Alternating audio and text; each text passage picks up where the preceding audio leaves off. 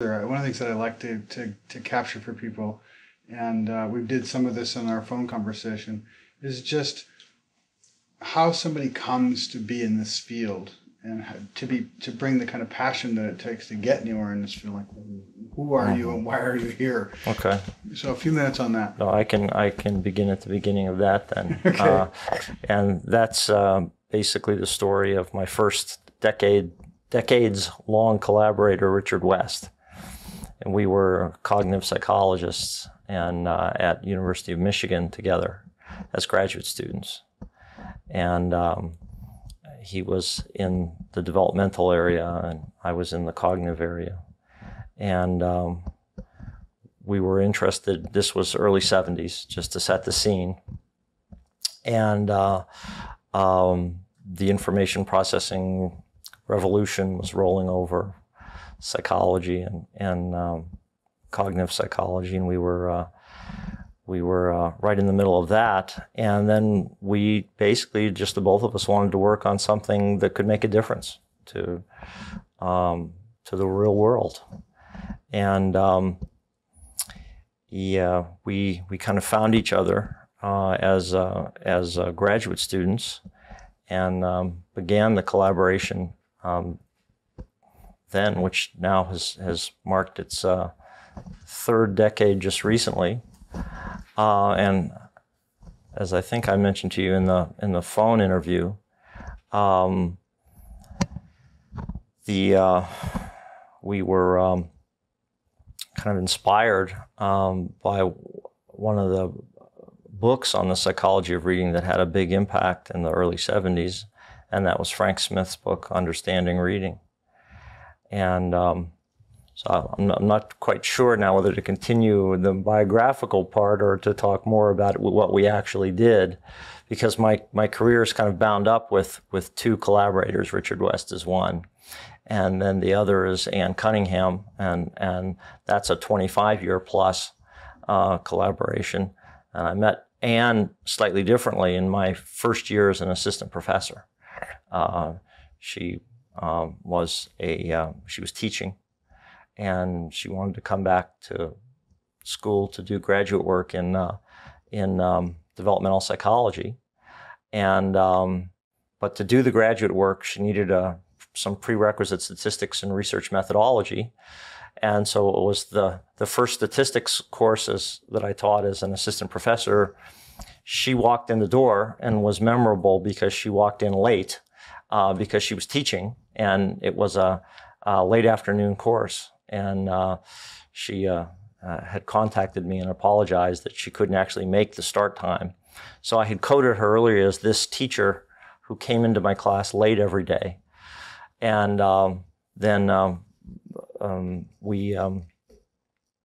she collaborated with me on some research projects, and during her graduate career won the IRA Dissertation of the Year award, and kind of the rest is history. But we continued then, her and I continued a 25-year collaboration. And so that's, and you know, you ask, where does the passion come from? And it comes from collaborators. It comes from people to talk to who also really care. And then the collaborations with Rich and Ann reflect two kind of content areas that I've been involved in the study of reading that we talked about briefly on the phone. And the one with Rich concerned the way context operates in reading and what exactly the role of the word recognition process is in reading. And then with Ann was the work establishing now something we all take for granted, the importance of phonological processes. But two and a half decades ago was something that was kind of, you know, in doubt. You know, maybe that prehistory is worth talking about. Sure, how you come to frame the challenge. How it was framed, because I think the framework, as I said to you, I read a few of the interviews last night, and the framework you're working from is, I think, I mean, largely very convergent with what you would call the research consensus in the field today, with some caveats, tiny caveats that we can get to at the end. Okay. But you've got 90% at least overlap. And so maybe if I talk about a little bit about this history, though, it will contextualize that, because I begin in the prehistory of the field. Now this is not to slight previous workers, okay? But the point is, like any scientific endeavor, there are critical mass issues. There are issues of when a paradigm is developed, where you have methods, where you have theories, and where you have a critical mass of investigators exchanging the information, where things really take off.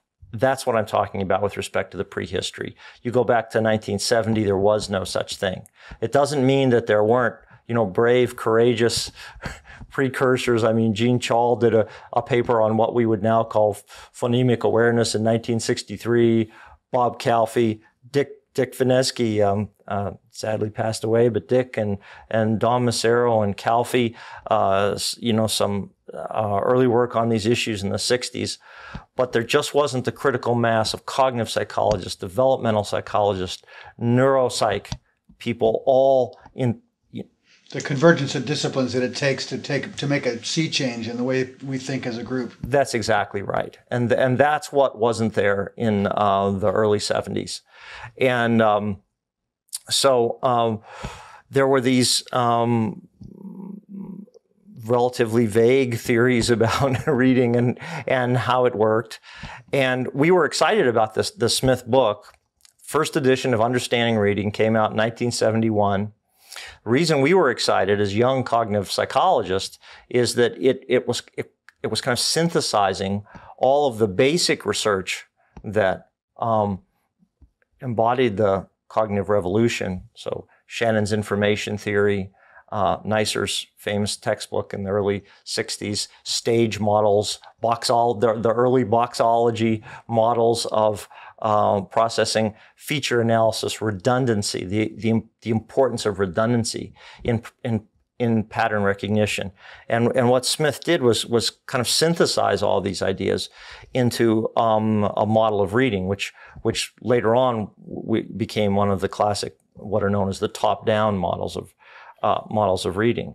And so the irony in this early collaboration with West is that we were inspired by the Smith book, wanted to do some empirical research on the issues. One of the things we noticed, it was an incredibly creative synthesis, but the book itself was top down in the sense that it was kind of picking and choosing from theory. There wasn't hard data directly on the processing issues in question, the type of thing an information processing psychologist, what we would have called ourselves at the time, would take as the coin of the realm. And so we thought, well, two young investigators, right? We'll get started by providing some of this empirical evidence. The bottom line I'm getting to is that we kind of thought that Smith's conception was right. And Smith's conception, along with Ken Goodman's early work, ironically, was the psycholinguistic guessing game view of reading, the view that we guess our way through the text using all this top-down information, minimally sampling visual features, minimally recoding to phonology. It was one of those cases where that was too beautiful not to be true. It was so theoretically neat in the way it fit in with cognitive psychology. Was full of that stuff. All right, redundancy. How you cut a bit of speech out of context and you can't recognize it, but then you put it in the real context, and all of these top-down influences.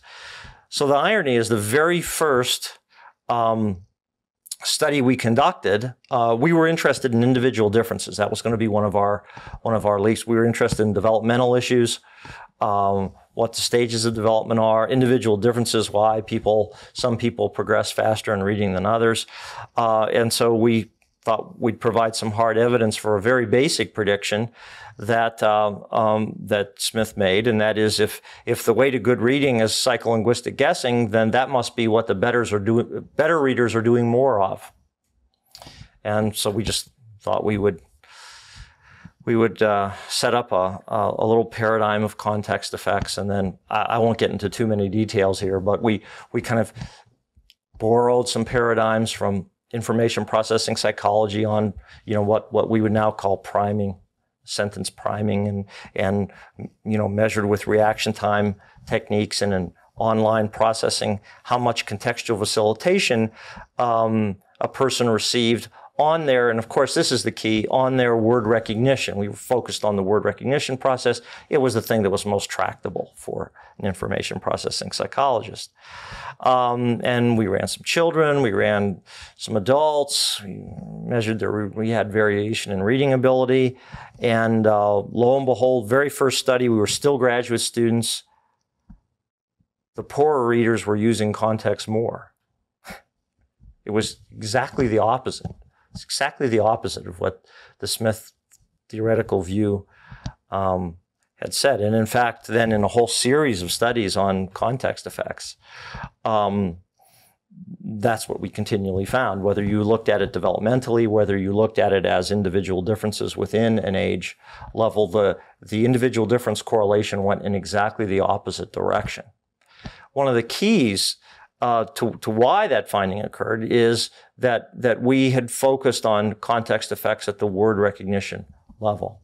Okay, and that has an interesting coda, an important lesson for people studying the reading process. Introspection can be very unreliable with a process like reading, where we have, and as I see in the interviews, and yourself, David, written and spoken eloquently about the rapid online integration of these processes. Well, that things are going on so fast, it's very hard really to introspect. This is one of the ways that Smith went wrong. People have the feeling that context is incredibly involved in what they're doing in reading, and they're right. But most of those context effects for a good reader are at the level of comprehension. Okay, they're not context effects that are priming ongoing word recognition. Except insofar as comprehension is facilitating word recognition in its loop. Yes, that's true. But in a good reader, often lots of word recognition processes are pretty autonomous. Okay. Now, yeah, there are effects like ambiguity effects that have been certainly studied but many of those effects are what an experimental psychologist would call post-lexical. Okay, they're after the orthographic and phonological information has actually accessed the lexicon. Okay, and then when issues of ambiguity come up post-access, so is it bank? Is it financial bank? Is it river bank? Then all those effects kick in. Which can take having to buffer the whole sentence or a larger unit in order to disambiguate what a word actually is. Yeah, and contextually, so as to be able to figure out what its pronunciation is. And there's all kinds of work on that. But what we were focusing on these early studies were Smith's idea that the actual visual feature pickup, the actual phonological recoding, was lightened because of these redundancy effects. Okay, and at that level, those effects simply weren't there. Okay, in fact, if you use context for a lot of that, you're draining capacity from comprehension. You're looping too far out. Exactly. Okay, and that's when then I summarize some of this work in a 1980 paper that was called the Interactive Compensatory Model, where again a lot of the framework that I know you're working from is consistent with some of the things in that model. We lighten the load of processing at inferential levels by having the lower levels automatized. Okay. High-level comprehension takes processes that are very capacity draining, right? We have to, if you're deeply into a text, you're building alternative models of the world, okay? And it takes a very computationally demanding process. Cognitive scientists sometimes call it decoupling, okay? Where you decouple from your primary representation of the world. So you have perceptual representations of the field around you. That would be a primary representation. But in order to run an alternative world, to build a text model, okay, you have to decouple representations from the world. It's a very cognitively demanding process. Cognitive scientists have all kinds of fancy techniques for measuring. Call it metalinguistic freedom or distance to be yourself. That's reflective. Right. Exactly. Freeing yourself from that world tracking, which is why, by the way, when you see people thinking, they look at the ceiling, we close our eyes, we wonder, we don't focus on the person we're talking with. Okay, why? You're trying to shut down that primary representation. Okay. Why is decoupling sometimes aversive and difficult? Okay, there's probably an evolutionary story to be told there. A fellow by the name of Art Glenberg at Wisconsin has speculated about this. That decoupling from primary representation shouldn't be done lightly. You may get eaten. That's why some other system has to come in and create some priorities about how you're coupling and decoupling. Right. So anyway, we're sliding off the topic, but the point I raise that to emphasize some of the reasons why these processes are computationally expensive, that you have to go offline. And in order to get offline, the online things have to be going with great efficiency.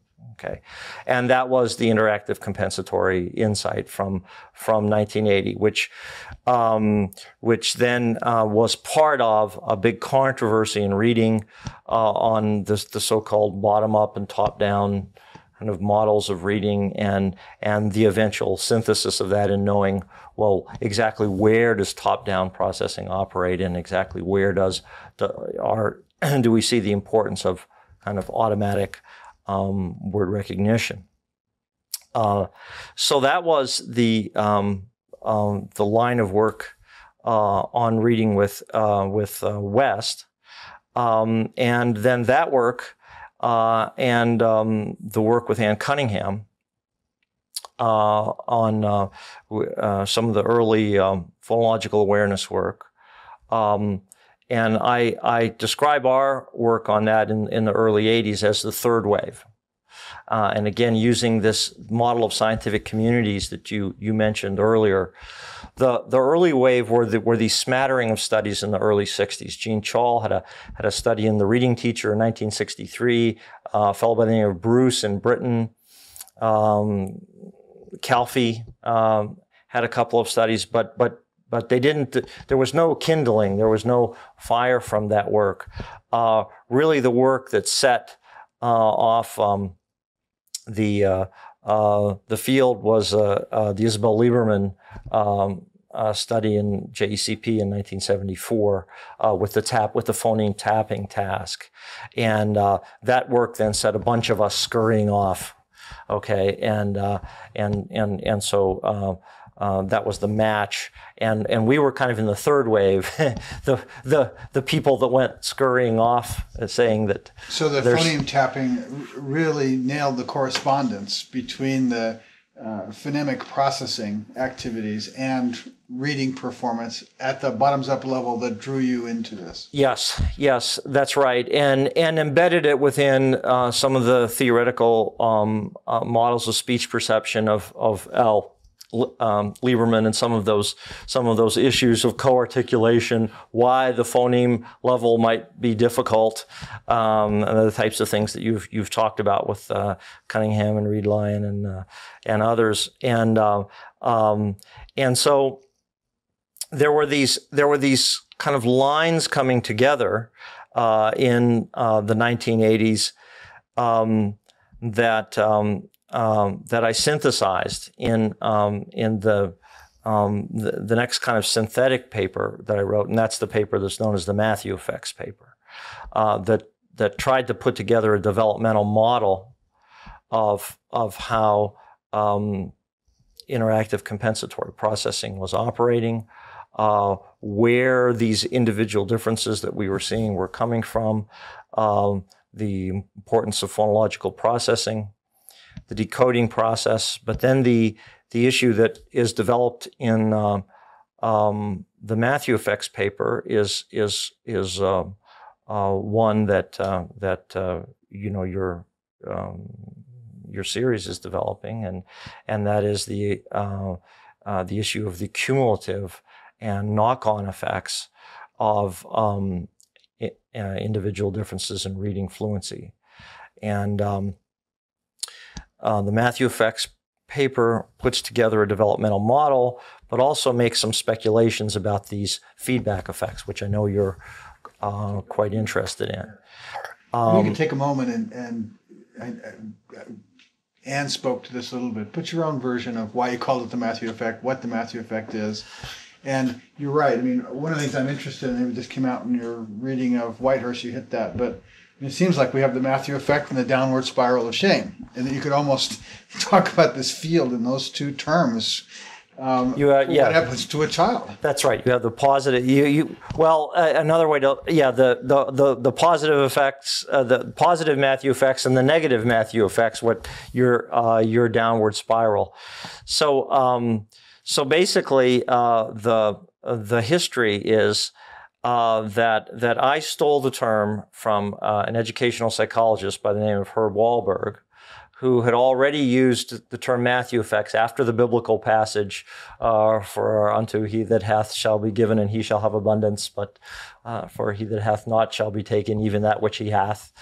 And he had actually, the term had been used in the sociology of science by Robert Merton to describe, interestingly enough, scientific careers.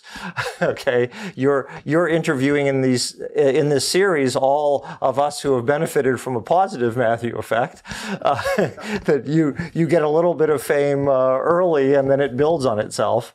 And so Merton had this article in 1968 in which he'd used the term Matthew effect to describe scientific careers. Herb Wahlberg, again, I'll send you the references in articles whose year I don't recall, had talked about Matthew effects with respect to achievement in general, okay, including educational achievement, but also other occupational endeavors. And then I stole the term third hand, I guess, from Wahlberg and used it specifically as a term to model effects that are going on in the reading process itself, to embed the idea of cumulative advantage and disadvantage effects in a developmental model of reading. So that's kind of where the term has come from, and then we can describe it from either angle, as you say, the positive and the negative angle. Wahlberg had focused on the cumulative advantage effects, that you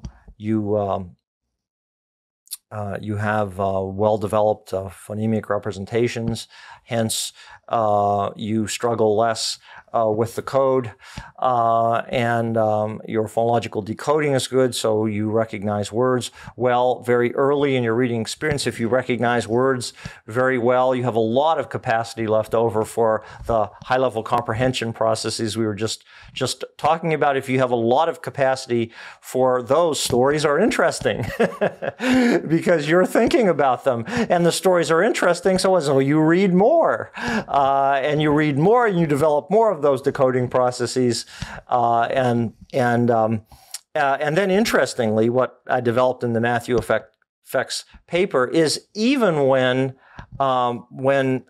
let's say you you get to further stages of reading where decoding processes are asymptoting and other types of high-level inferential processes are coming online, well, you have a built-in advantage there because all of this reading you've been doing has been building declarative knowledge. It's been building lexical distinctions. It's been building vocabulary, all of the things that you're going to need, let's say, post-fourth grade as well. This is a particularly important spot. You just went from Matthew effect into what reading does for the mind as far as reading as a cognitive exercise environment for making the kind of distinctions and critical reflection and extension into vocabulary differentiation and into the world that we just don't do if we don't read. Yeah, absolutely. I mean, I titled a paper, does reading make you smarter? Precisely to provoke people to think about this.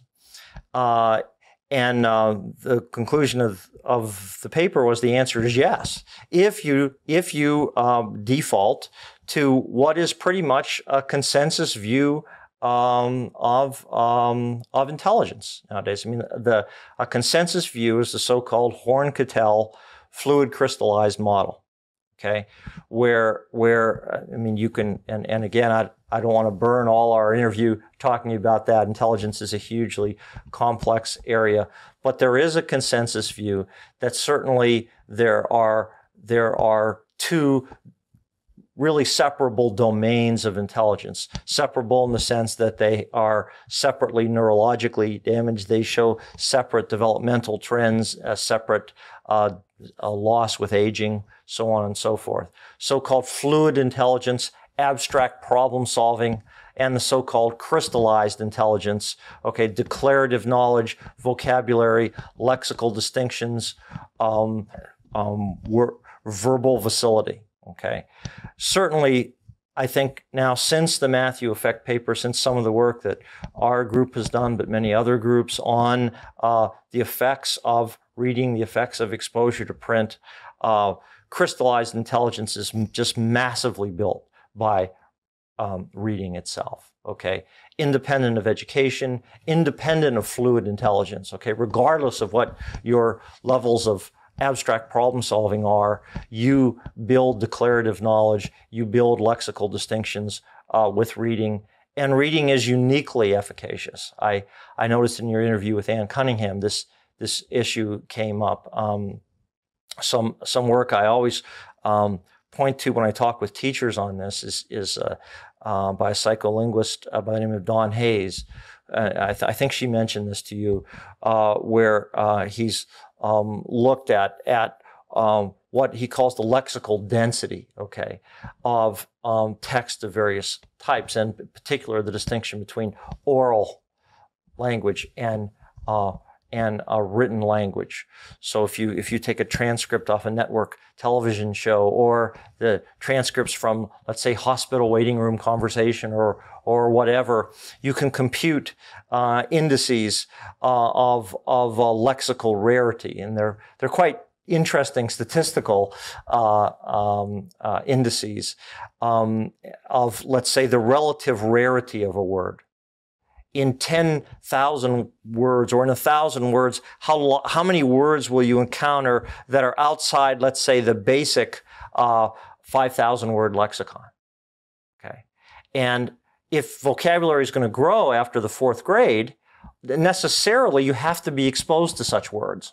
Well, how often is that going to happen in texts of various types? What are different venues that children or adults may find themselves in, and which words that are uncommon to their their common oral language are going to occur enough for them to have any exposure and learn them? That's exactly it. Well, and what Hayes has shown is that the factors is enormous. It's 5 to 1, 10 to 1, 20 to 1 that a written source is going to give you more of just those exposures. Okay, and so there's every reason to believe that print is uniquely efficacious on the side of crystallized intelligence. So if crystallized knowledge is part of your concept of intelligence, and it is for 90% of the theorists out there, then in fact reading does make you smarter. And so post-Matthew effect, some of the work that our groups have been doing, and this is work that involved both Ann Cunningham and Richard West, was again to try to nail down some of those conjectures empirically, all right, in a statistical way. That again, I'm proud of the Matthew Effects paper, but there was a lot in there that was speculation at the time it was written. Okay, we've tried correlationally to show that the growth of vocabulary is uniquely linked to how much reading a person does. Okay, parceling out all the other things that people would think of as alternative hypotheses, like, for instance, someone says, well, their vocabulary is growing faster because they're just smarter, and smarter people induce more vocabulary from the world. Okay, well, that's true. Okay, but that's not all that vocabulary is, and so you can handle that statistically by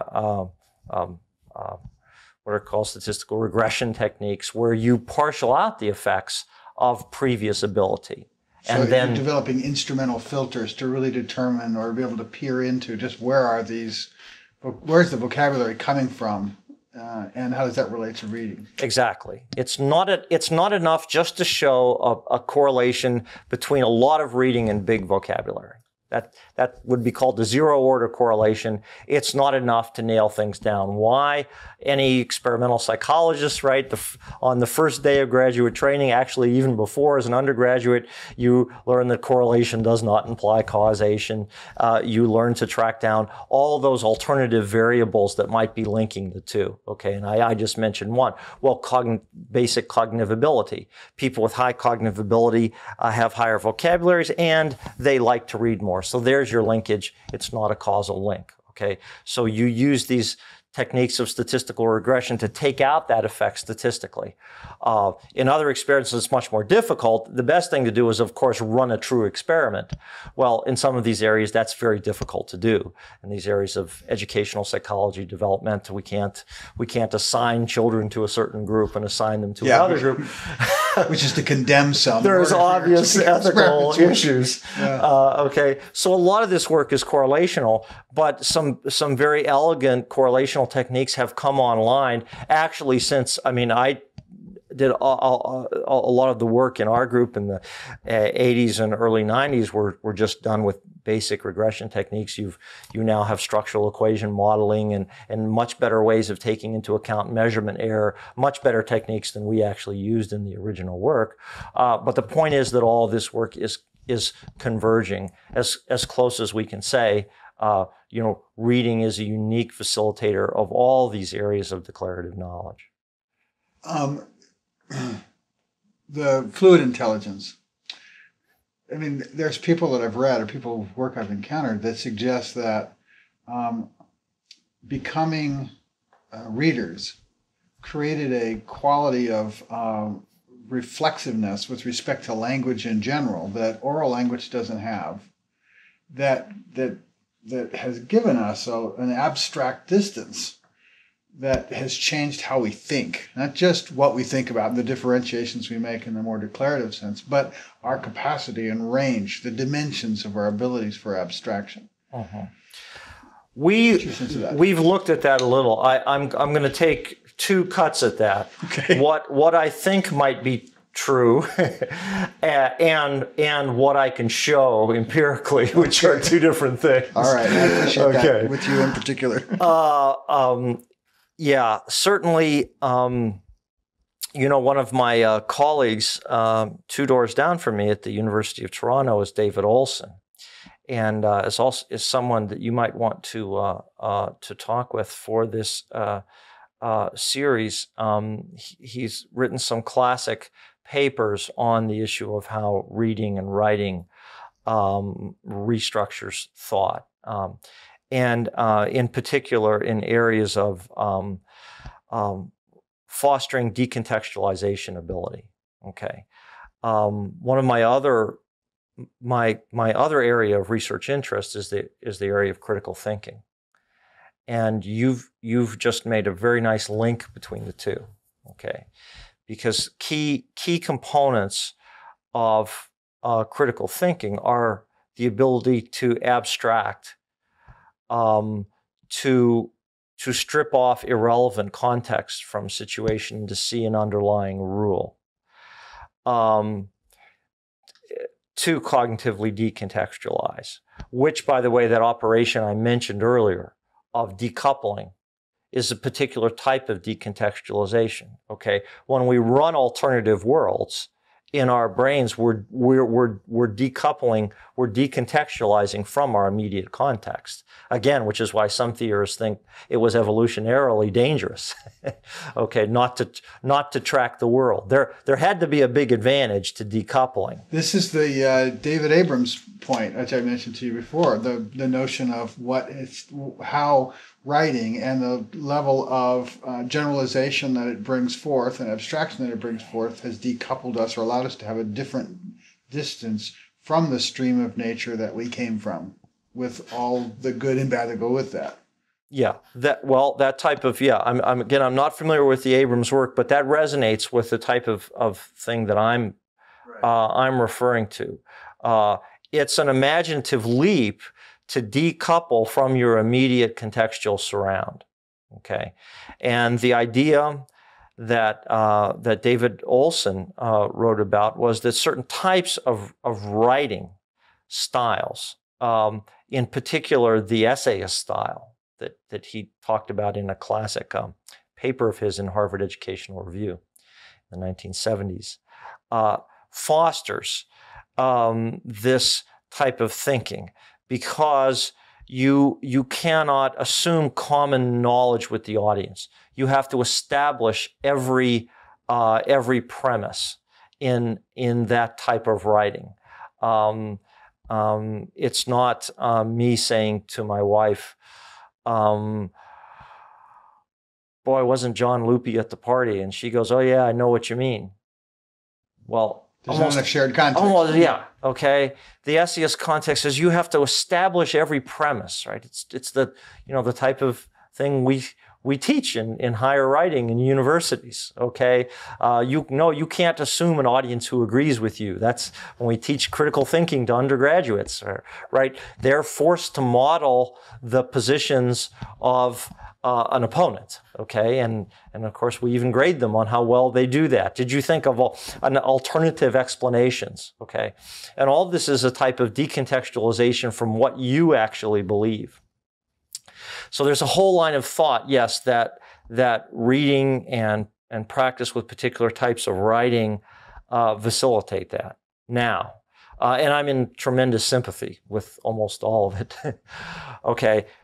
Showing that in a research sense is real tricky, okay?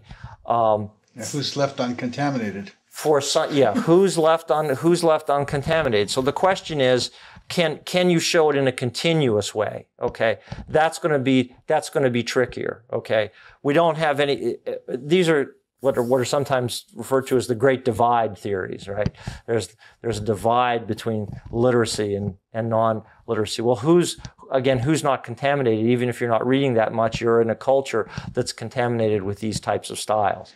In that our oral language reflects so many of the distinctions that came through the written loop. We can't say that our oral language is any longer any representation of the kind of more naturally emerged oral language that the written language came from. Oh, that's exactly right. The cognitive scientist and philosopher Daniel Dennett talks about sequences just like that. Okay, when he and also Andy Clark talks about this, how we take on so-called mind tools, okay, and we can upload them so easily. So we got a huge methodological difficulties, though. So is there enough variance left that we could show it in a literate society? We have all the other problems of spurious correlation that I talked about earlier. We did make some very initial attempts at this. The final methodological problem is, how do you measure it? Okay, I mean, again, my background is cognitive and experimental psychology. Okay, it's so really if you can contrive some kind of way to measure it. How can you measure it? How can you manipulate it? That's deep in our bones. Richard West, myself, and Ann Cunningham. I mean, that's in our bones. That's how an experimental psychologist is going to approach it different than a philosopher or someone from the humanities. And so there's a host of issues there. Now we have made, and again, I'm gonna downplay these attempts. I mean, we've taken some standard tasks from the critical thinking literature that people use to study decontextualizing abilities. I've actually, in passing, mentioned one or two. When people argue, how often do they model an alternative view? There's a whole set of work on syllogistic reasoning. Okay, looking at whether people can follow syllogistic logic when it contradicts real world beliefs. Okay, and so as an indication of their ability to decouple. Yes, exactly. Okay, exactly. All flowers are red. Roses are red. Therefore, roses are flowers. Now, in fact, that's not a valid syllogism, okay? And it's incredibly hard to see why it isn't, because all of the real world knowledge, if I got it correctly, all of the real world knowledge is right, firing off in our brains. True, that's right, true. Roses are red, okay? But logical validity is asking you something else. Did it actually follow from the premises? Okay. If you take that content away and say all X or Y and put in abstract terms, people can do the problem. Okay. If you put conflicting real world knowledge, they have difficulty. Why? It takes the type of decontextualization and decoupling. Because each step's priming them to go on to the next one feeling good about it. Okay. To default, that's right. To default to those autonomous processes we have. And in fact, I've written about these types of kind of dual processes in my latest book, but everything is telling us to default that way. So there's a bunch of tasks out there that measure how well people do this. We put those tasks into some of our paradigms for measuring amount of reading. Okay, and again, using these regression logics that I've talked about, partialing out the third variables that people would say, oh, it's just intelligence. No, we've partialed that out statistically. Oh, it's just education. No, we've partialed that out statistically. Okay, we've put it in those paradigms. We have found a small effect on those types of tasks, nowhere near as large as it is for something like vocabulary, where reading accounts for what statisticians call this extra leftover variance after you've already partialed things, is the unique variance. Okay, you get massive unique variance for something like vocabulary. For these types of decontextualization tasks, it's significant, but it's just not as big. Okay, those have been our empirical attempts. So those are kind of my two responses. But that's more of an artifact or a reflection of our inability to get a good test around it. To get we would like to, rather than it being conclusive that there isn't a better correspondence. Yeah, exactly. I would agree with that. That's why I say on the theoretical end, a lot of enthusiasm. If you're forcing me to answer that as a good experimental psychologist should, then I have to pull back my horns. I just wanted to make sure we were framed together on that one. I have to pull back my horns. Well, before we leave the print exposure work, there's another way, without talking about the statistical complications of regression analyses. There's a better way to talk to a general audience about this, which I often use. Statistically, it's telling you nothing new, but it's much more understandable for people, where we have partitioned our groups. So we have a group of people who have been measured in how much they read. We have a group of people, and the same people, we will also measure their reading comprehension ability. Or their intelligence, all these other variables. And of course, there's a correlation between the two. There's 0.5, 0.6, whatever it is. Nonetheless, you can still partition the sample into high and low comprehenders, high and low print exposure, okay, the correlation is not so large that you don't have appreciable people in the two outlying cells, the two oddball cells, okay? People who have fairly low comprehension abilities, but despite that read a lot. And the so-called A-literates, the people who on all the skill tests come out really well, but don't read much.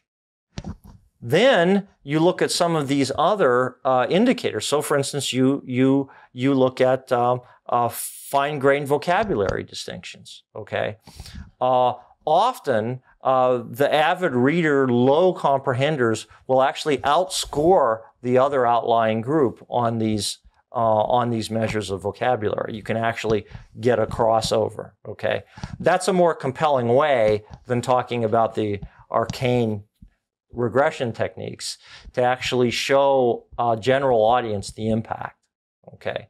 That you build, that's the positive side of Matthew effects. That is, no matter how hung up or unhung up you are on notions of ability, avid reading builds crystallized knowledge regardless of what your background ability is, okay?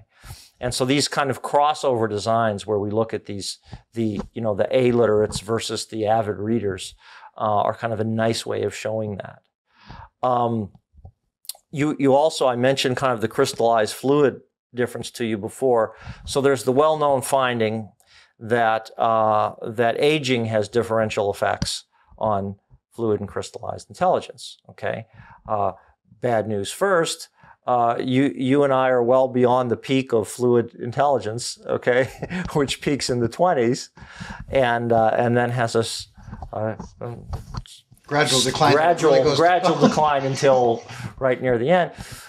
The upside for us.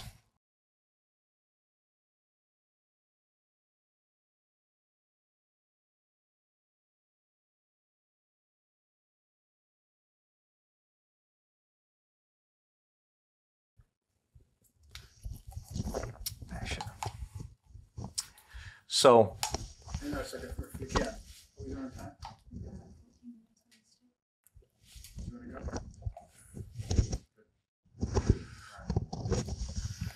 time. Aging and yeah. So the bad news is the fluid part. Okay, you and I are well beyond the peak, which is in the 20s, and then has a gradual drop off until the very end.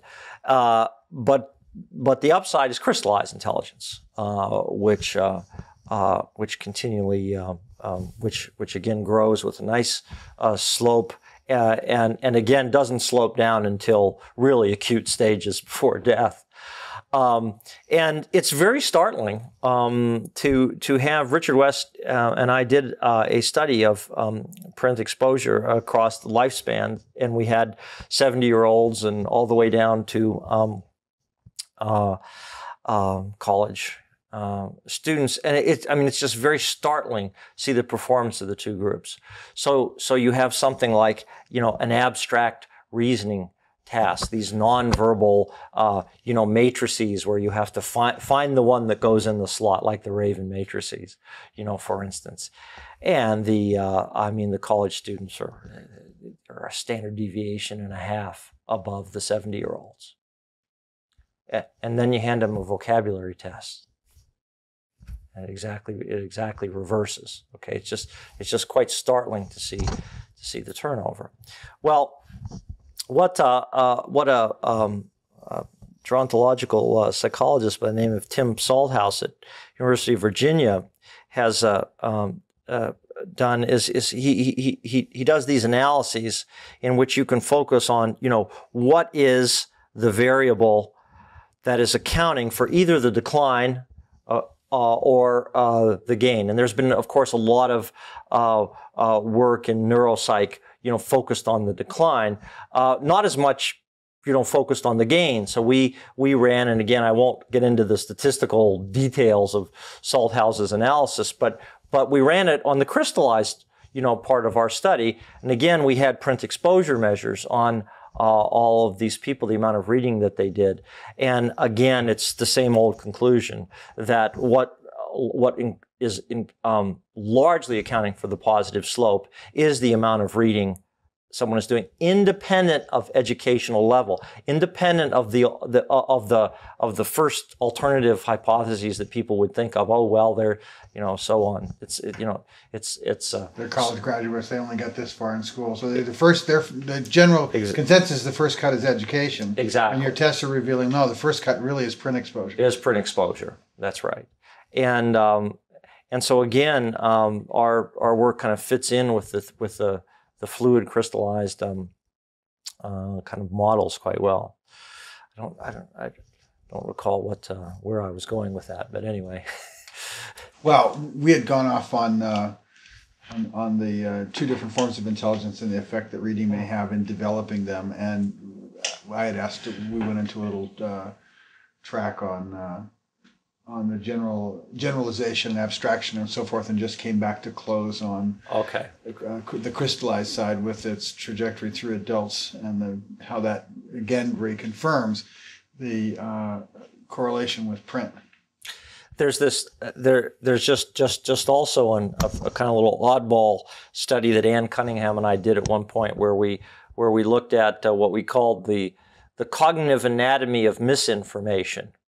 Okay, and what we were looking for in the domain of reading is reading an inoculation against misinformation. I focused on the positive, and reading builds information, but we isolated, and again this was done about a decade ago in the early 90s. A bunch of kind of common misconceptions that people have, or big things that people get wrong. So one of them, and if I'd have prepared for this, I would have gotten the list. But one has to do with the prevalence of the major religions in the world. Okay, and so people underestimate how many people of the Jewish faith there are, and overestimate, and they underestimate how many people of the Islamic faith there are. Okay, and then another one concerns general information, like people tend to confuse who the Allies and who the Axis were in World War II, and when did Russia switched, and so what was who, and I can't remember them all, but there's a series of these kind of fundamental misnomers, fundamental things that people get wrong. Okay, and again we did one of those kind of regression analysis. We looked at for obvious reasons, in this study, we looked at exposure and to other media, okay, electronic media, television, reading, again, educational level, intelligence, okay. And again, we found that reading was a huge, what we'd call an inoculating factor against a whole series of misconceptions that people have about the world, okay. People who read a lot disproportionately didn't believe the crazy things.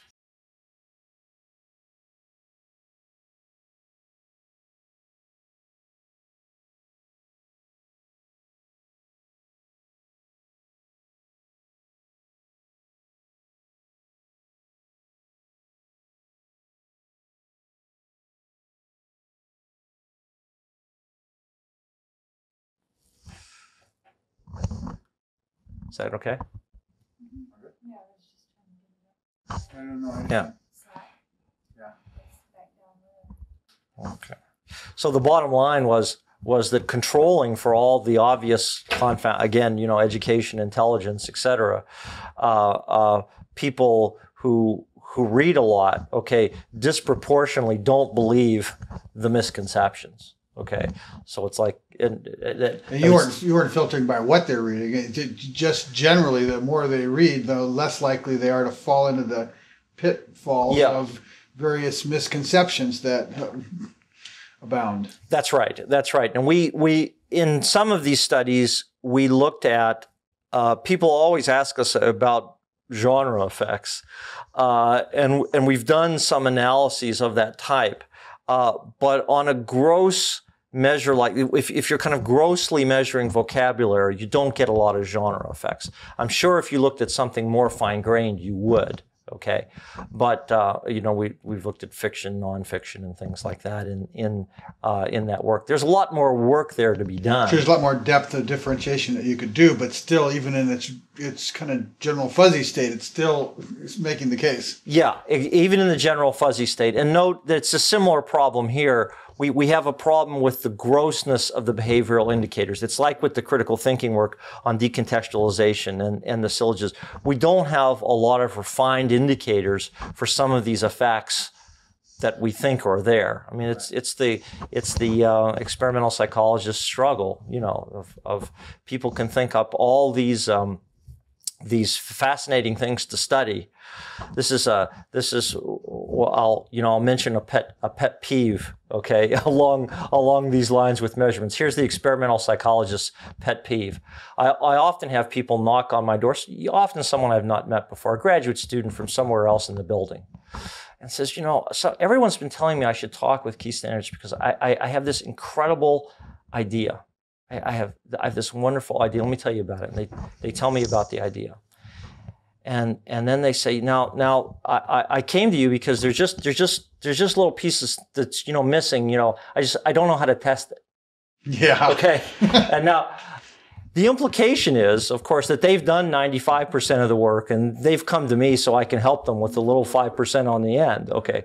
In experimental psychology, it's just the opposite. Okay. Coming up with an idea is 5%. Finding out how to cash it out into something that's measurable, all right, is 95% of the struggle. Okay. That's again, a linkage to that kind of prehistory era of reading that I mentioned before. One way to view the way the field's come in the past 30 years is we've reversed that 95-5. We've done the hard part. Okay, there were all kinds of the 70s were the era of what is sometimes called the global models of reading. These kind of sweeping statements. And again, Smith's book was one. Although I don't mean that to sound pejorative, because it was a very creative synthesis that inspired us. You brought it to a point where you get a handle on the collective of thinking at that state. Yeah, exactly. Nothing wrong with that. But at some point, you got to do the 95-5 switch. You got to do the hard work of finding measures of how to measure these things and how they cash out. And that's what we've done in the last 25 years in the reading area. All the things you're reading about, how context works, all those priming paradigms that we imported from experimental psychology, all of the work on phonological awareness that you're aware of, and all the way down the line, we can now cash these things out with measurement, and you know we can test them, and then of course theory is going to continue to go to get even more fine-grained mapping up with the neurophysiological work and everything like that. I mean, that's the way to view this kind of the field that I entered as 1970 and the field that you're summarizing now and talking to all these people.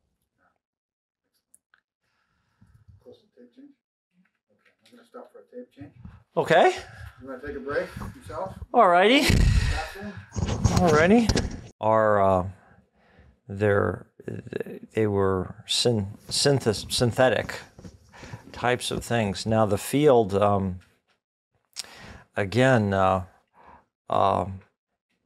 it was a real nice time to be in the field. It was almost a sweet spot because you could get your arms around almost all of it. Now that's, actually no longer true from a scientific point of view. I mean, you're trying to get a kind of a high level picture of the Earth as a satellite, but if you have to work down close, it's and this is actually a good thing, but it's kind of no longer possible to get your arms around all of it. Okay, because we've got again the whole neurophysiological area has taken off, and the eye movement technologies and all the various technologies for studying the components. Right. I had a great conversation with Keith Rayner. Yeah. I'm going to interview him. Yeah. Fall. Yeah. Terrific. And what you can infer from that. I mean, there's a wonderful example. I mean, some of the Rayner, the classic studies were not until the late 1970s. I mean, so when that's a good juxtaposition to some things I said earlier. So in that 1971 book by Smith, there's all kinds of these conjectures about visual pickup during word recognition. Okay, and well, that you wouldn't process certain features of redundant letters, for instance, because the redundancy allows you to fill that in again in ways that, I repeat what I said earlier, that were quite plausible actually to a cognitive psychologist at the time. It seemed analogical to other modes of processing. Exactly. But then we found that the analogies didn't carry through in the way that we thought. And when Keith Rayner and George McConkie started actually doing those studies of removing little, no, guess what? We are picking them up. And that makes a point I said a few minutes ago, kind of an important theme for an outsider coming to this field is that introspection wasn't always a good model for how things went. And just in the 30 minutes we've been talking now, we've stumbled on a number of things. I mentioned context effects. We just talked about the eye movements, the exact role of phonology, when it's cutting in and when it's not. All right. All those things had to be studied by kind of the online techniques of the cognitive scientists. That introspection. Heck, with respect to eye movements, introspection wouldn't even give you very well the fact that you're making saccadic movements. That you're not flowing freely across. So a number of ideas have actually emerged from doing measurements, from doing research, rather than from philosophical ideation that then got research to support it. It came up from, like, Keith's work. Yeah, it came up exactly. It bubbled up, ironically, bottom up, and probably has what has made some of the insights so hard to absorb. I know you've talked about with Reed and other people about the difficulty of absorbing some of the insights, and I think that's probably one of the reasons. Sometimes people's introspections don't map what the research says. Which we're going to come to in the latter part of our time together, which is ultimately what the challenge is if we really cared about these children. It's how do we develop a new mode of communicating all of this so that we don't have to be lost in the detail at the level you were describing, that a modern scientist can't keep their hands all around this, but yet that all this work can lead to parents and teachers having a new fundamental general orientation to this process that's more healthy and aligned with what's necessary. Right. And I see from the interviews that you've been working, you're yourself working on giving some of those new frameworks, and I think in ways that are convergent with what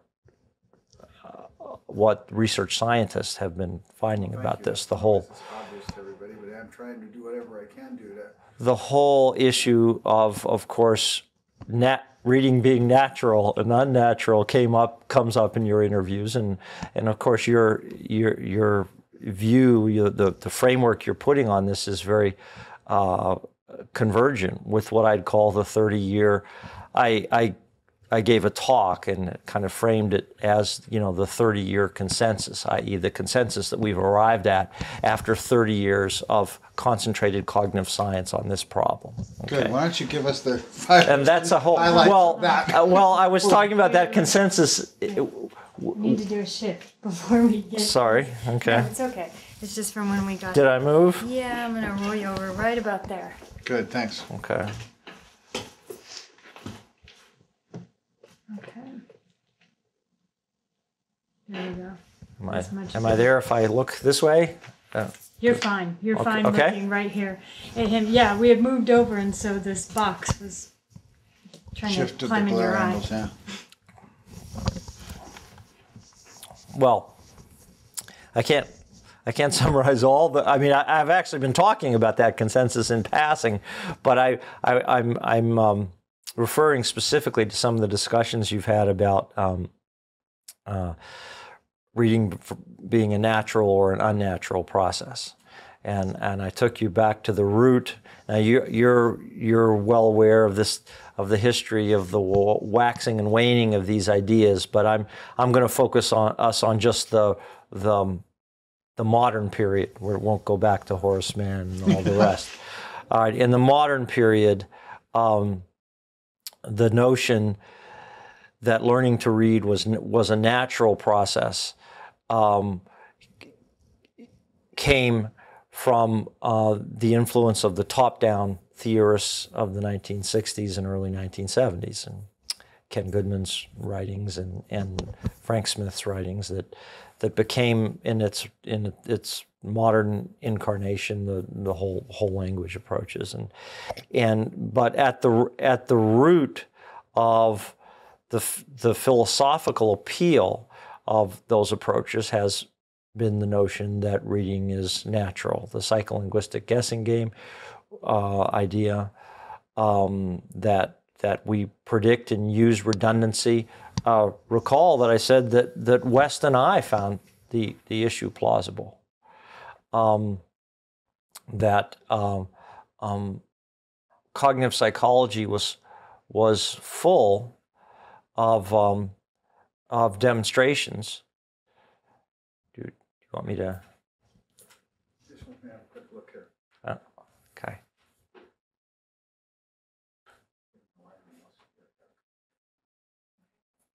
Sorry to interrupt. It's okay. Go ahead and look like you are when you're talking with him. Right over here, like you're looking at David. Yes? Oh, okay, sure.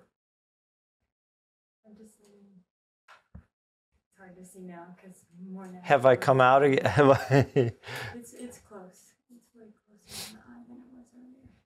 I know we're getting into more good rich stuff. All right, let's pause and do one more adjustment of the lights, because that is so close to being borderline usable. Okay. I'm getting half of the eye in the Okay. box. All right, let's pause right here. We know where we're at. When? Okay. So let's go back to the root of the modern incarnation of this. And again, it's I'm being egocentric. This is the root of where and when I came into the field. Right. I'm sure everyone is doing this to you. But I came into the field when the top-down models that were kind of the philosophical fuel for the later whole language approach were reigning quite high. Ken Goodman's psycholinguistic guessing game and Frank Smith's writings on the importance of redundancy had us all focused on the naturalness of the reading process, how that it was quite natural to use all of this contextual information to facilitate recognition. And again, cognitive psychology is full of demonstrations like this. One, and if I can make a link here to my early interactive compensatory model, one thing where I think those theories went wrong, and this is total hindsight, I myself didn't know this in the early 70s, but where we went wrong was that the analogy is about the actual stimulus situation was misplaced. Many of these demonstrations in cognitive psychology were showing how we used information to facilitate recognition when the stimulus was degraded. Okay, natural speech is a good example because it's pretty fuzzy when you clip. Okay, but potentially in reading, the actual stimulus can be uniquely specified. It's not fuzzy in the way that some of these demonstrations were in cognitive psychology. So there's a lot of classic demonstrations. Sorry, it's okay. After you get to a pause, excuse me. There's a lot of classic demonstrations in cognitive psychology showing how we can disambiguate stimuli when we have a lot of information. Okay. But of course, the printed word on a page can disambiguate itself. Okay, if we know the code for it, or if we have its correct orthographic representation, and this was the heart of the interactive compensatory idea, that you need all this compensation when you have poor decoding skills. So anyway, this was kind of the philosophical fork in kind of the natural-unnatural debate. Phil Goff, who I don't know whether he's on your interview list, but he again tried to combat these notions. At about the same time I wrote the interactive compensatory paper, Goff wrote a paper simply titled "Reading is Unnatural," and that was kind of at the heart of the divergence of these two approaches, and when we had a lot less evidence. Would you like to recalibrate it?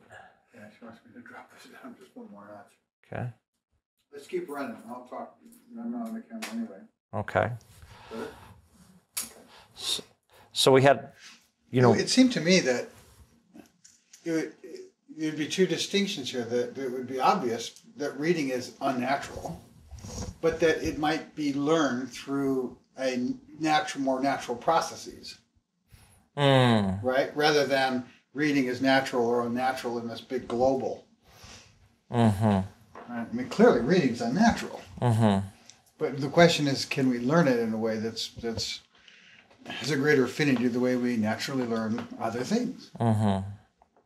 Yeah, I mean, you raise a good point. I'm sure that debate gets a little confusing. I mean, this is a thing that's constantly confused in these debates about what the mere characterization of something implies for teaching it, and this can go two ways, okay? Because as again, some of your early interviewees have talked about, because the phoneme is abstract, and because the code is somewhat irregular in the case of English, doesn't mean that someone with well-articulated phonological representations and someone who got a lot of practice couldn't induce everything they need. And of course, this is the large number of children who just learn to read no matter what we do. Okay, and I love the comment in your interview with Reed that I read last night. He said, some kids are so well prepared that they learn no matter whatever cockamamie method we use, but it doesn't mean that they learn because of the cockamamie method. Okay, and so again, I think that was the fact that you have large groups of children doing fine in this way. Was something that helped us, that I think prevented us from arriving at a more accurate model of what the process was. Okay. They would lend themselves to it's natural. Yeah, that would clearly lend itself to the view that it was natural. But, of course, a lot of us are, focused on the issue of what about the people who don't learn? Yeah, when you say, the majority or a great number of, as you probably also heard or read in that Reed Line thing, 80, and you go by the NAEP statistics, 88% of fourth grade African American children are below proficiency. Yeah, it certainly depends on where you are, where you are teaching exactly, so it's one of the ironies of this this, well, the politics of this whole debate. That I've lost my thread a little bit. Sorry. No. This is we have to do something.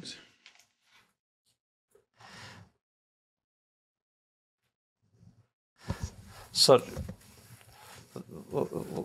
to get myself back on track, let's maybe I could summarize not only what we've been saying here, but again trying to interface with things I saw in your other interviews. Okay, that what you're seeing is a consensus that Reed keeps asking, where are the difficulties? Okay, well we have a lot more consensus on that now. One, the phoneme is an abstract unit. Two, one of the things that you've emphasized, the code in English is not straightforward. Three, reading is not natural in the sense that children will default to the highest and most meaningful global level, okay? And that's not the level of the phoneme, okay? And four, we have instructional problems because a lot of times teachers don't know points 1, 2, and 3. Okay, and so the heart of the problem is the interaction of those four things. Okay, what can we do? And certainly point 4 is remediable.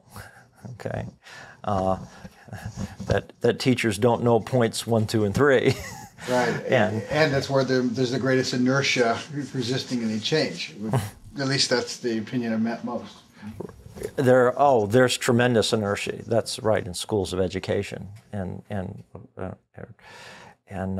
again, people are working on that. Anne Cunningham is working on the issue of teacher knowledge, something that might be worth corresponding with her a little bit more about.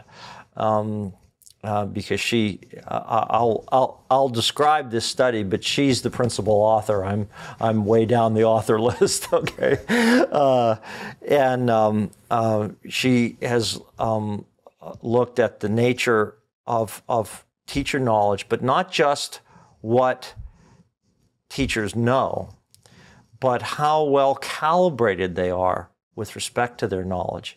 In a sense, again, she's stealing concepts from my two areas of interest, critical thinking and reading, because the issue of knowledge calibration is really big in the area of critical thinking. As you know, it's not only do you not know, but do you know that you don't know? Okay, it's the metacognitive calibration issue.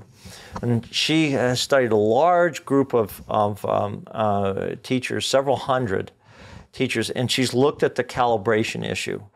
So yes, so you and she's looked at in two areas, phonics and phonological awareness as one area, and the other area is knowledge of children's literature. Okay, and so all right, she finds what you might expect and what Louisa Moats and other people have found. Teachers don't know enough about phonemic awareness. They don't know as much as they should about phonics. But what's even more interesting is they're poorly calibrated. They don't know that they don't know. Okay? They think they know as much as they need to, and they don't. Whereas, interestingly, in the other area, the teachers weren't poorly calibrated. Okay? They knew a reasonable amount about children's literature, and those who needed to know more knew that they needed to know more. Okay, they were well calibrated. You statistically you construct this thing called a calibration curve. Okay, and in the area of children's literature, they were well calibrated, but in the area of phonics and phonological awareness, they weren't well calibrated. Those who didn't know much thought that they did, and vice versa. The calibration curve was almost flat. Which speaks to the belief mechanisms associated with this whole reading thing. Yeah, that's right. If you don't know that there's anything there that you need to know, yeah. Because you believe you got it nailed, you got it wired. Yeah. So why? What else? What else is there to know? so you must talk with her about that study, though, because she's the... We dropped out of communication when she was leaving Berkeley for a while. She was on a lecture tour, and... because I really enjoyed the interaction with her, and so I will follow up. She's back now. Good. She's back now, but you should really get in touch with her for the details of this study, because it's not just, there's been a lot of work recently on this teacher knowledge issue. Louisa Moats is doing yeoman's work in this area, but this calibration issue that Anne has put in is a new twist to this, okay?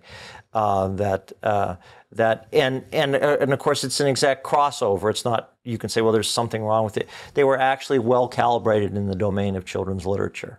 They knew what they knew, and they knew what they didn't know there. And which implies that there's a different freedom to be critically thinking, to be aware, to be responsible for your knowledge proficiency in this domain. In that domain. That's different than lining up with one of the herds on the reading thing. Yeah, that's right. Bluntly. So. Yeah, I mean, I think there's a lot going on in this area of teacher. I mean, it's not something that I've been involved in directly. I'm coming more from the research end. I mean, I've written a lot about the need for more just scientific thinking in the area of teacher education. Okay, teachers need to know more about the scientific process rather than being delivered findings by people like me. Yeah, this comes back to how is it that teachers become first-person learners into this space rather than extensions that are deferring to the authority of somebody else's understanding. That's right, the latest person to come through the in-service circuit. Exactly. Inspire that so that the teachers see their interactions with children in this space as their learning lens. Mm-hmm. Yeah, that is right, and feel that they can evaluate evidence that comes at them. Okay, so we have this big scientific consensus, but in a sense, we haven't given teachers the tools of scientific thinking so they can appreciate the consensus. Okay, it shouldn't be dependent, as I said, on someone like me coming and saying here's a conclusion, but they should be able to certainly read the literature themselves, okay, and decide for themselves, become autonomous, and I think knowing how to evaluate expertise is a critical skill that we're not giving teachers, because everything that comes through in the latest in-service is just the latest thing, and it'll go away. Okay? And so, right, science's unique characteristic is it's cumulative. It's cumulative knowledge. Okay? And it has its inertia and resistance to openness as well. Oh, sure, and that's right, and most particularly at the individual level, which is why to understand the unique strengths of science, you have to understand it as a social process. Okay, as an individual. Yeah, you don't ask. So we teach the traditional Popperian views of falsification. Put your views out there, and of course we all try, but we fall short, right? We go after our pet theory. But all right, no problem in science.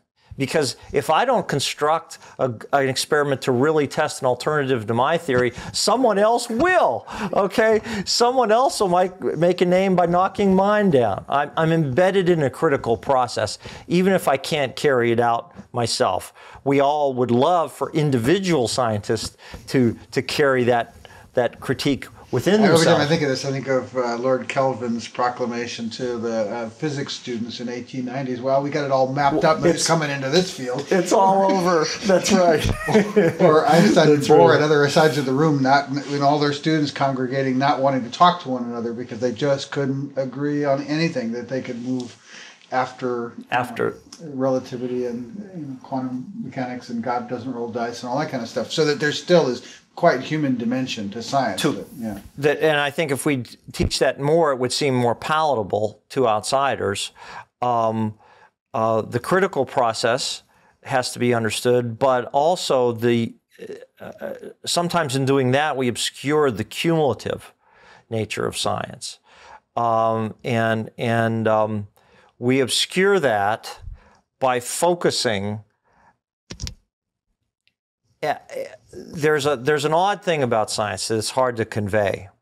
Why are all these disagreements? Why are there all these disagreements in science? Because the disagreements are only at the place where things are interesting. And where things are interesting is where the disagreements are. I use this diagram of concentric circles. I think I got it from Peter Medawar. And you know, in the middle are kind of the hardcore things, you know, that we call facts, you know, F equals ma. And then we have well-established theories, and we create I create a continuum of concentric circles. And then of course you have an area out here, way out here, that contains problems that aren't solvable by currently available empirical techniques. Okay, and then we ask, you know, where will good scientists congregate? Okay, and it's all on the outer ring of this circle. In the middle, it's totally uninteresting. If you go too far out, you're dealing with problems that aren't solvable, like the experimental psychologist saying that's a good theory, but we can't measure that. Okay, everyone congregates at just the area where there is no agreement. And that's how the public gets the idea, well, these scientists can never agree. The inverse of that, which really hit me hard, was that in my generation, in my situation, I grew up thinking, because of the textbooks, because of the magazines, because of the science books that I read, school in general, you grew up with a sense that somebody out there knows. The tone of the textbooks up to a certain stage in college is, this is the way this is, this is the way this is so, this is so. And yet, when you get to the real edge, like you're describing, sure, there's a raging debate. There's a raging dialogue working itself out, extending and differentiating that edge. Yes. Which means to say that learning is a whole lot more important than this kind of assumption of it is so stability. That's right. That's actually, yes, and that's where we do, that's where you do get to the contention. But science is kind of, it's a really unique tension though between a conserving force and a force for change and disruption. Because I don't want to downplay the conserving force either. Change in science is not like change in the arts. Okay, well, a minor poet is elevated, and a novelist who was in the Pantheon is now out. Okay, or in more extreme, the visual arts. Okay. Change in science is not like that either. There's a conserving feature amidst all the change. Okay, so yeah, there's a lot. Theories of reading will change and develop. Okay, but they still have to account for the old facts. It's the old story about Einsteinian relativity not throwing out Newtonian physics. Newtonian physics is now a special case. It follows through in the social sciences just as well. Okay, if some other reading theory that I can't conceive comes in the future, it is still going to have to tell me why that Lieberman tapping task shows a 0.5 correlation with reading in grade 1. It's got to tell me that fact. Whatever the new theory is, that fact is not lost. This is what leads to the implicate order thinking of other that it has to almost like Kuhn described, subsume. It has to subsume the other facts. It may reinterpret them, but it doesn't. It doesn't just throw out. Disregard them. Yeah. It can't disregard them. It can't say, well, that Victorian portrait photography that commanded $1 million in 1890 is now no longer. The stairway of science is not made of fads. Yeah, that's right. Exactly. And so in emphasizing the change aspect, we don't want to lose the cumulative. It's the unique tension of change and criticism and the conserving feature of conserving what we know. And it's finding the middle. Right. This is kind of a tangent. It just leads back to, I mean, my general sense is that it would be more helpful to children and to humanity in general to emphasize our living learning extension rather than our accumulative knowledge with this kind of it is so transmission that's going through school.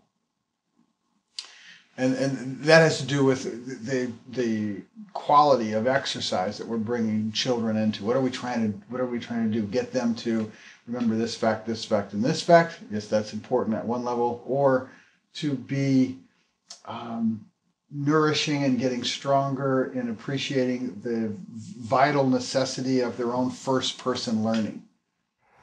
Yeah, well, I would argue that even in education, the scientific model is still a good one. You need to find the unique way of doing both. Okay, I mean so do I keep turning?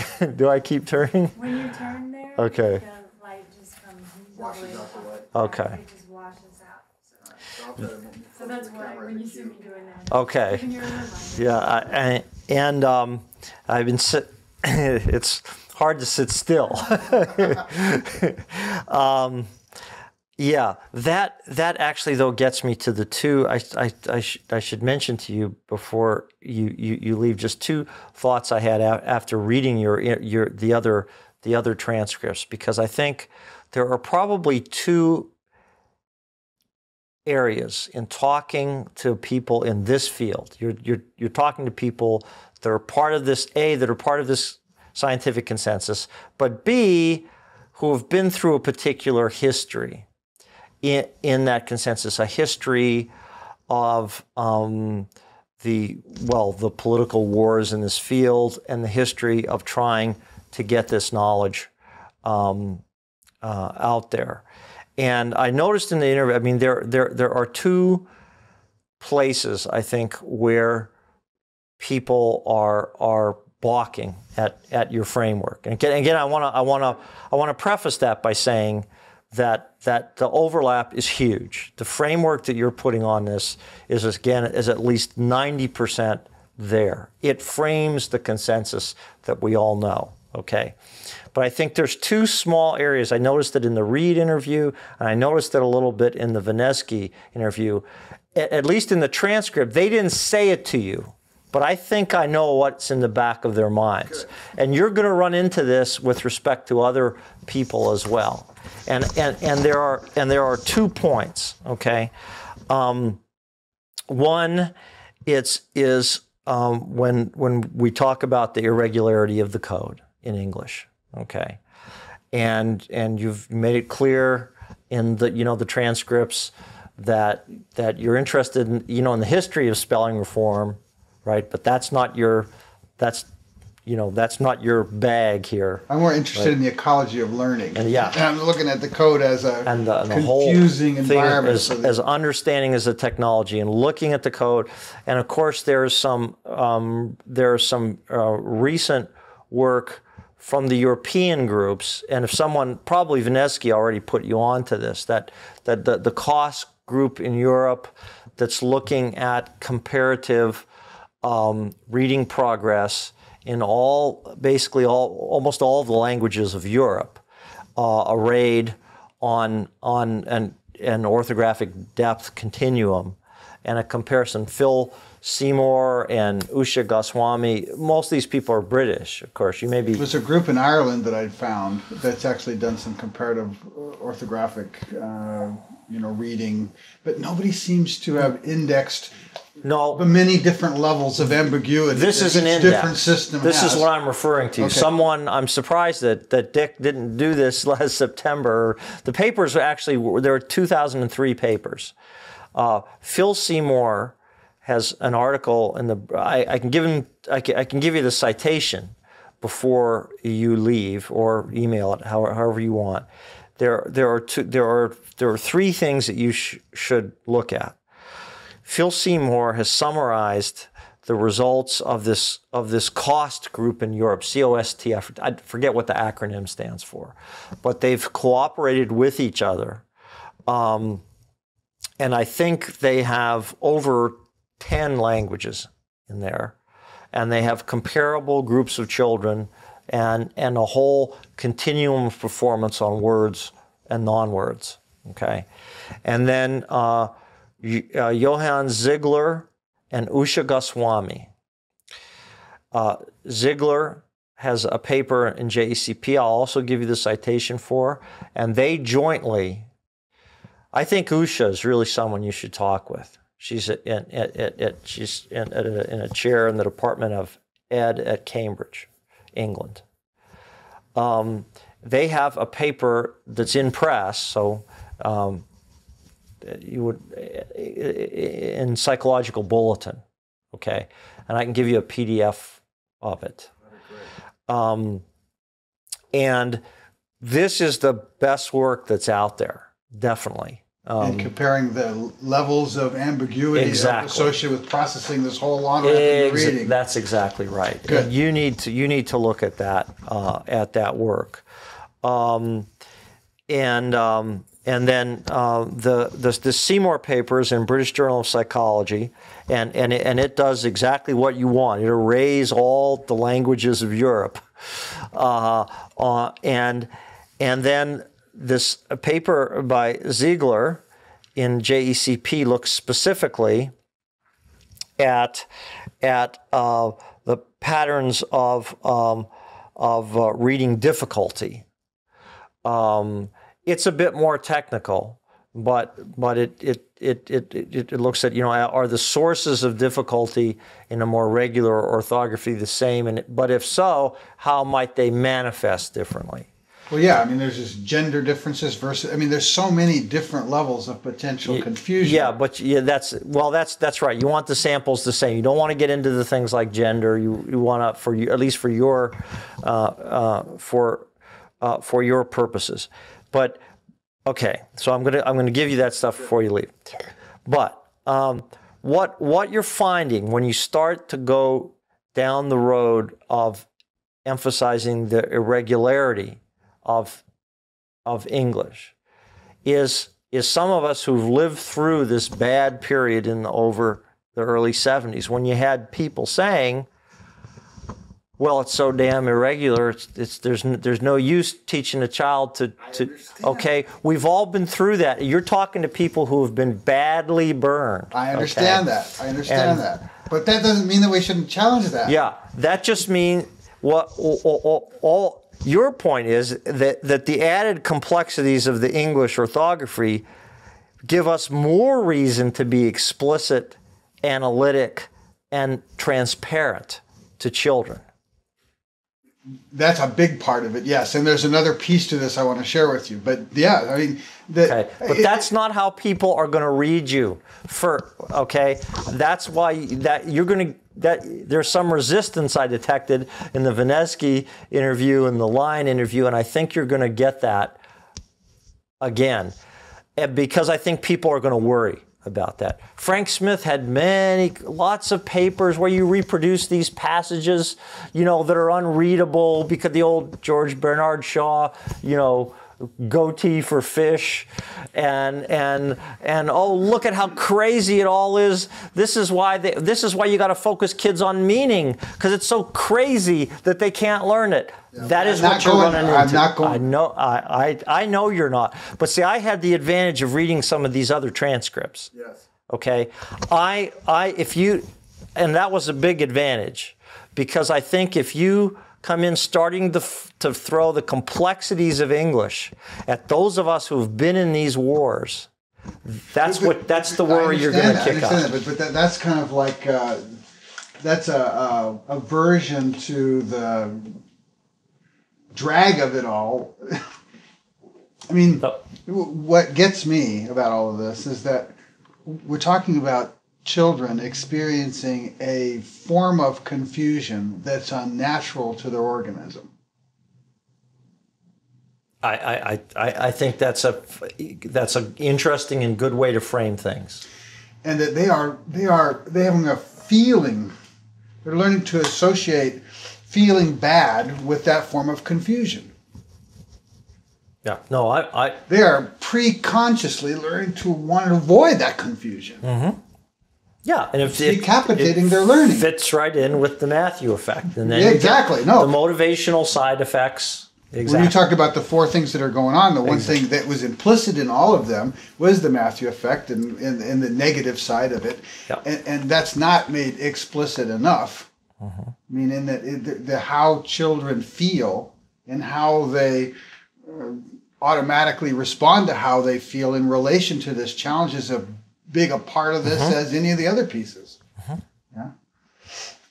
Okay, that was just by way of a warning. No, and I appreciate that a lot. Anne said the same thing. If you read Anne's transcript. Yeah, I didn't read that whole thing. She said the exact same thing. Right when we got into this spot, she said, "But David, you have to be careful that you're not making it sound like it can't be taught." Exactly.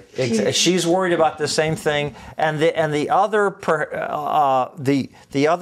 it's you're taking people on a journey.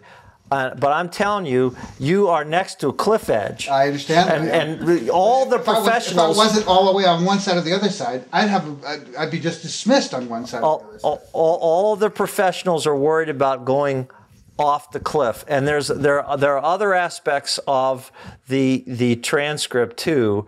When you started to talk about the individualized learning and that sounded like the romantic constructivism that was the philosophy behind whole language. Yeah, but it's not. It's going to emerge from within the child. I could have a 6-hour conversation with Siegfried Engelmann and come to agreement.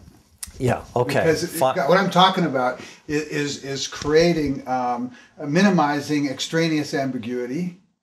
Right? Yep. I'm exactly. No, and I'm with you, but I'm saying you got to watch some of those buzzwords, okay? Because we've all got scars on our fingertips. We've all been burned, okay? And you get and Anne, someone like Anne, who is interfacing a lot with educational policy, is going to worry how these things get translated by the time it reaches for the teacher. You and I can talk in depth about it here. Okay, but the teacher's just like he's like the president of the U.S. It's going to end up with a one-pager, right? I hear you. How is this going to end up with a one-page? With a one-pager, right? Okay, right. All right. So you have a big think tank that does a special, but it ends up on the president's desk as a one-pager, which is what happened in 1906 that caused this problem. And this is And it's unfortunate that the teacher is going to end up with the one-pager, and you got to watch, okay, that you don't go off either of those two cliffs. All right. That's I okay. Understand. I really respect and appreciate what you're saying. Other than that, as I say, because it destroys the 90% consensus that you've got with the field. It threatens it. Okay, and that's what I saw in both those Reed line and the Vinesky. They thought you were going over the cliff, and that's when you started to feel a little resistance. But what I'm really saying is that when you go back and you look at this, the English system that we have is a series of accidents. I mean, Vinesky points to Fisher. You talk to Fisher. 26 scribes working for King Henry V in the 1400s developed a way to transcribe English using Roman and Latin characters. And the people that are doing the transcription don't even speak English. It's a peasant language they don't care about. They're mapping over from another language, another sound system, and this is the beginnings that then gets mangled. It's a kludge, like the computer programming people talk about, right? Yeah, but there isn't a computer programmer in the world that would say this is a good ecology piece of code for a processor to run. Oh, exactly. No, it's more analogous to evolution. Yes. which is also a kludge, Yes. built on top of each other. And the next change has to be built on top. It can't replace.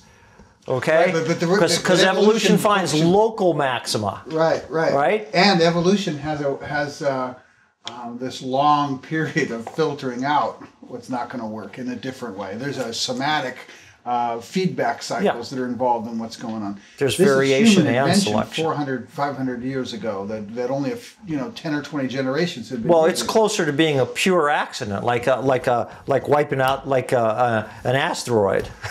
Okay. Well, I think it's Stephen Jay Gould's model. I was just going to say Flamingo Smile, right? It's Stephen Jay Gould. Yeah. It's punctuated equilibrium in the sense of, in this case, two different languages colliding and sorting themselves into something. All right. I mean, yeah, and you've got great people. Well, unfortunately, we've lost Dick. I mean, that's unbelievable loss to the field because you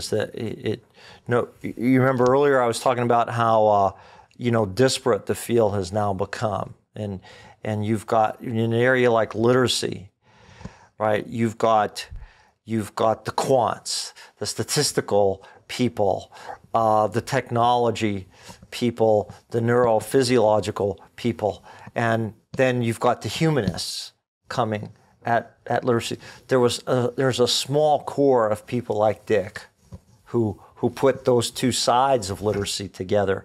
That's an incalculable loss to the field. Just for what he stood for. He wouldn't have to write another word. But just what he stood for as of marrying that a humanities or humanistic approach to literacy with the technological engineering approach that he was equally comfortable with. You're not going to see the likes of that again because the field's too fragmented. Let's hope we do. Let's hope we do. Maybe one of my graduate students. Yeah, there you go.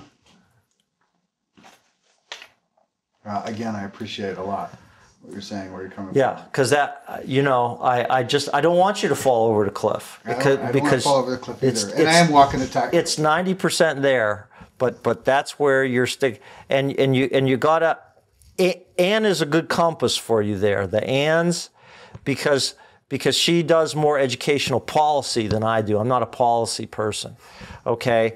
And she'll know more than I will about how some of these, it's unfortunate, but lots of education moves by buzzwords. You control the language, okay? I mean, that's in part how whole language won for a while, right? All the words, I mean, whole, emergent, okay? Authentic, who's, and then what's the other side got to do? Well, I'm for the inauthentic. Right. No.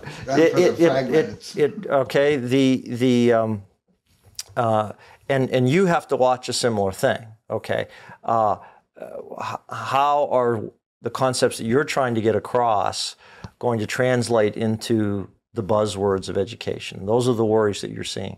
Anne is a perfect touchstone because she's in contact with policy more than I am. Good. Yeah, I'll double back to her. There is a relative to the buzzword side. One of the other projects. Let me take a few minutes and help you help us understand together this space so we can close it and go on to a couple of other things before we run out of time. How are you doing on time? Let's see what's going. Yeah, we're getting on here. So, but let's cover these. How much time we got left other on stuff? this? 12 minutes on this tape. Okay. The Children of the Code thing is for adults, teachers, parents that are willing to think about this. Mm-hmm. This is not going to reach beyond a certain level. I don't have any sense that it will or expectation that it will. The children that need it the most and the parents of the children that need it the most are not likely to watch this. Right. So what we need for them is a way to do what you decided, get this one page, but get this one page embedded in something that they'll actually listen to and pay attention to. So we've begun the process of forming an alliance of individuals and organizations who really care about literacy and children and learning to read so that we can get together in a distributed forum So that distributed dialogue rather than having the expense and difficulty of trying to get together physically at the same time. And distill a top 15, top 20 things that we think are consensually the key things for children to get that will help either pre-frame or reframe to the extent wherever they are in the learning to read process. And then those things, once ratified by this group, are going to get fed to an animated film company. And we already have Don Bluth. I don't know if you know the name of the company. They did Secret of the Nim and All Dogs Go to Heaven and a bunch of other animated movies. They're like next to Disney. The guy came from Disney. And so we need to bring the science community and the animated, big theatrical release movie people together to make something that has an entertaining story that kids can kind of track the character challenges and come upon a series of framing experiences about how to think about and experience this challenge. Okay. So that's one thing that we're interested in doing. Okay. Right? Yeah, that sounds good. That sounds tremendous. There's another person I want to put you on to one of my ex-PhD students, Ruth Nathan. Okay, she's down in California, close to Ann. Her and Ann still do things together. So, and she's a master teacher with a PhD.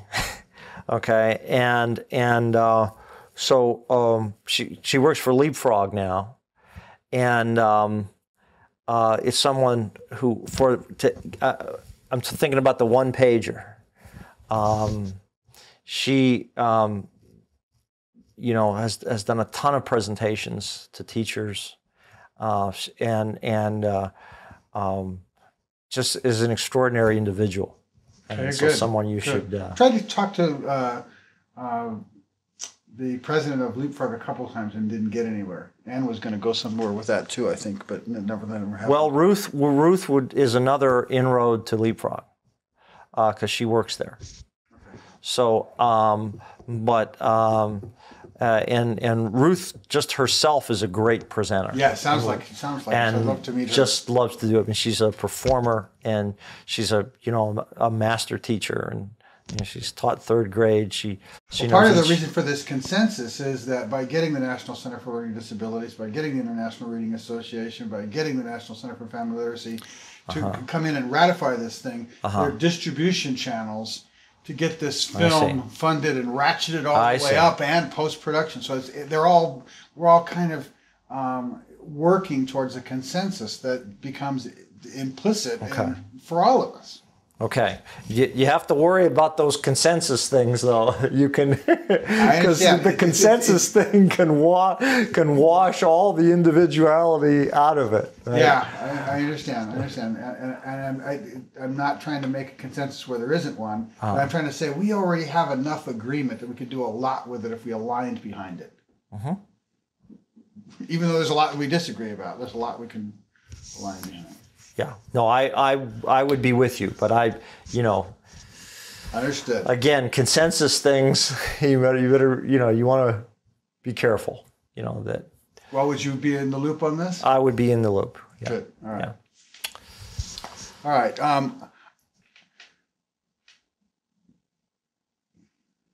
My sense is that relative to the teaching of reading, there's a point at which we have really taken the code for granted because it's been, for exactly the reasons you were describing earlier, because it's been such hell to open up Pandora's box about thinking about it as either in terms of repairing it, which goes the line of all of the alphabet reformers or all of the spelling reformers, which turned out to be folly. Yeah. And there's such a distinct associated with that nobody even wants to go near it. Yes, that's exactly right. Right? That's exactly right. Or the more recent version of it is, gosh, once you start saying that the code's such a mess, then it leads to this wanting to naturally imbibe it rather than structure our way through it.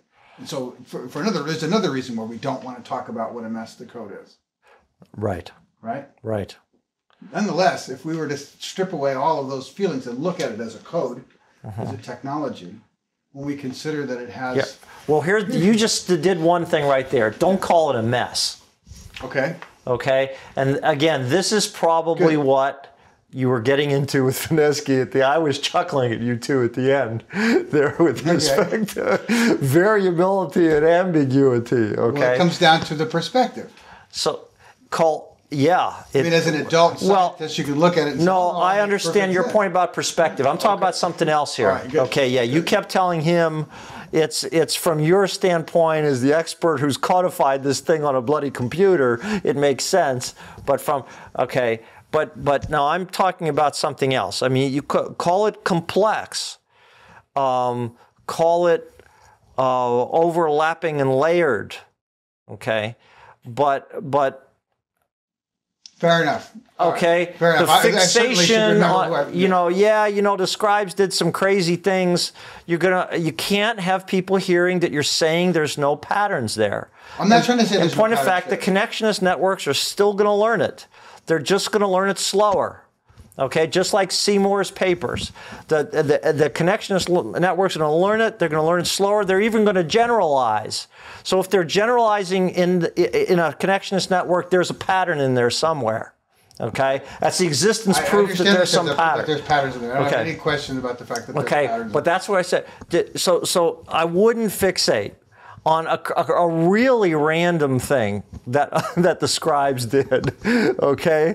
And don't call it a mess. That's just my advice. I mean, you obviously... No. You know what? I appreciate the strength and energy and conviction that you're hitting me with to say don't call it a mess and to be more careful in how I language it. That's I respect that. There's certain pockets. Yeah, you may consider that a mess. What I'm concerned about is that it is a unique and unnatural and artificial form of confusion to the child. When you call it a technology, and there's lots of the stuff in the transcripts that I saw that were good phrasings. Okay. Yeah. And my concern is, all right, how do we build a ramp through this confusion that's more learnable from the child's perspective, based on the kinds of confusions they're experiencing as they move through it, which can be quite different than the way we think about it as adults mapping the patterns in it from over here. Mm-hmm. That's the main thing that I'm saying that because of our aversion about talking about the code in certain ways, that we're not shining enough light on what we could do to unfold it and its challenges to children. Yeah, as I said, I am with you on the vast majority of this. Okay. I don't want you to lose the 90%. I heard it. Yeah. So as I just said it, that worked for you. That worked. Okay. Yeah. All right. So if we go back now to Franklin, all the attempts to teach reading seem to have this four-way pass. One was fix the code, which went to change the alphabet, change the spelling. The other one was teach it, which went to direction of phonics, which is a compensational system to try to get around the confusions that built up in this code. And whole language, which is an argument against phonics because of its tedious mechanical nature. Mm-hmm. Yeah. Right. So the approach to trying to fix the code all died, 1906 roughly. And there's a big historical thing associated with that. But up to this point, all of the attempts to fix it went down the path of we need a new alphabet or we need to spell the one we got differently, which implied breaking tradition with the English written history up to this point. And all the problems that you go down that road. All the inertia, all of the difficulties associated with that. Yeah, I mean, I have a small coda on what you just said. I mean, when you describe phonics, many of the best phonics people would argue that they are doing that type of layering. That is, that they do layer on the later complexities of the orthography. Okay, and I'm thinking of people like Marcia Henry and Bob Calfee. Okay, and so what I mean is there is no phonics in a transparent language, right? Phonics is something you do to try to reconcile the fact that the letters and sounds aren't working anymore. The letters and sounds don't correspond to each other. Well, you teach the code, and no matter what the transparency is. So I don't want to argue about what we're calling phonics, because I'm not interested in that, semantic dispute. But I'm just saying that some of the programs are more. I wish we actually had a transcript, because I'm saying whatever you just said that phonics was, it was a rather constricted view. Okay. My understanding is phonics evolved in the 1650s as reading teaching was very difficult as a way to try to reconcile letters and sounds. And I'm not talking about nor disputing any of that history. Okay. I'm talking about how a modern, up-to-date person who knows Scragg and Vinesky and all the history, who in fact worked some historical factors into their programs, like Marcia Henry, like the Ed Henderson people at Virginia, Marcia Inverness and Donnie Beers. Okay, the programs are more complex. That's all I'm saying.